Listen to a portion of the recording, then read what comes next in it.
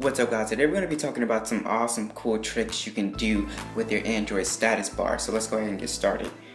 The first application is Internet Speed Meter. So this Android app allows you to see your internet speed in the status bar wherever you are. So with this application you can see the speed with Wi-Fi or your mobile data.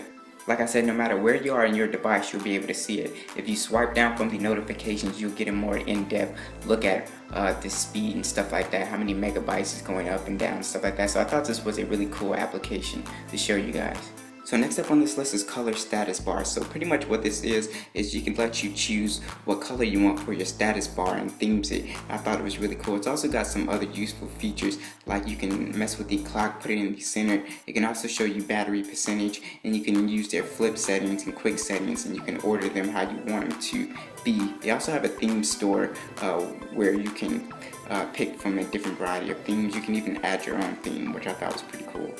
So the next application on here is called Show Date and Status Bar. So it's a pretty simple application. All it does is show the date in the status bar, and I found it very useful. Usually I have to look at the lock screen to see what exact date it is, like the name of the date. So this is pretty cool. You can also choose from different colors. If you upgrade to the Pro version, you get a little bit more features, a little bit more customization with this guy. So this is a really cool application.